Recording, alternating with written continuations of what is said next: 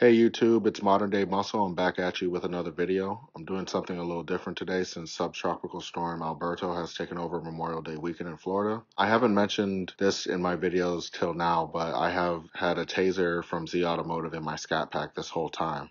Shout out to Z Automotive. They have an amazing product, and I hope they continue to update it as much as they do now. I figured since it was raining, I can go over how simple it is to update your firmware on your Tazer from version 2.4.1 to version 2.4.3. For this update, you will of course need a Tazer and a mini USB to USB cable. I will put links in the description for each. I'll start by showing what features are given for the latest firmware update. Now keep in mind I am updating from 2.4.1 to 2.4.3, so the updates from firmware versions 2.4.2 will apply as well. Also, since I am updating from 2.4.1, it does not require me to put the car back to stock or the term in the Tazer menu called unmarry. For those watching this video that have not updated their firmware to at least 2.4.1, you will need to return their vehicle back to stock and then update their firmware.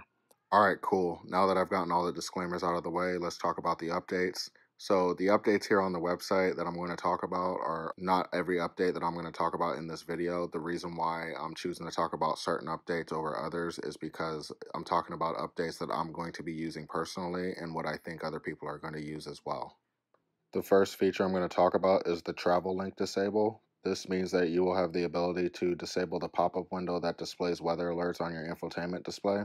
For me, this is great news because I always get alerts that have nothing to do with where I live, so I'm glad that I'm able to disable it. So I'm very happy that Z Automotive thought of this feature and added it. As a disclaimer, if you choose to disable Travel Link, it will also disable satellite traffic in your onboard navigation system on the vehicle. So basically, if you're using the onboard navigation system, it will not divert you from traffic because it will be disabled. So the next feature is submenu structure. What this basically means is that they've organized the features into categories now. So the categories are performance, tire, radio, lighting, comfort, easy exit, and then at the end it'll show you what firmware version you're on. I personally think this is a better way to organize where the features are on the Tazer.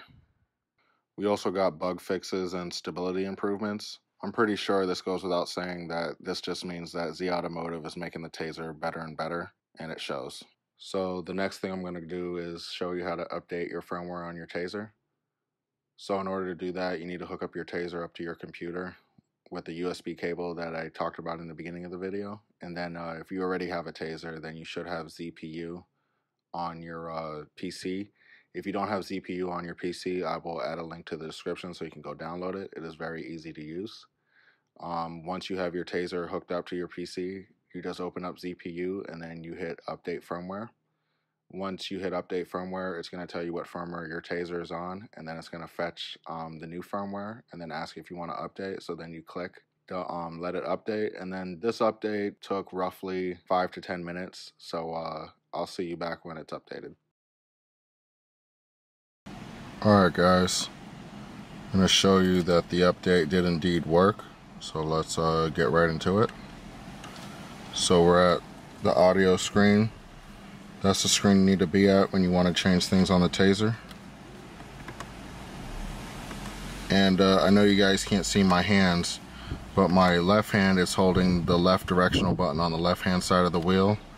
And hold on, let me focus up here.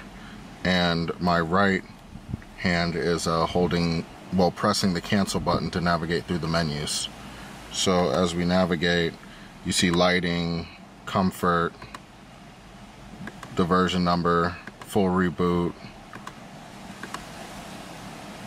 clear cells, unmarry, performance, tire, radio. So we're going to go into radio, and then this is where you're going to see the travel link. So I already put the travel link to no. I already updated it because I was way too excited to go get that taken off my car. But you would just go to radio to just take that off. But here, I'll keep showing you the different categories. So comfort, that's your splash screen like I was talking about earlier. No belt ding, I don't like the belt ding, so I take it off. But ladies and gentlemen, please wear your seatbelts. I'm not condoning not wearing your seatbelts, I just don't like to hear the noise. That's the version number showing you that it did indeed work. So yeah, if you have any questions about what else the Tazer can do, or just something that I missed, or something that you think I could add in a later video, just let me know. Alright guys, this video is done, and I'll catch you on the next video.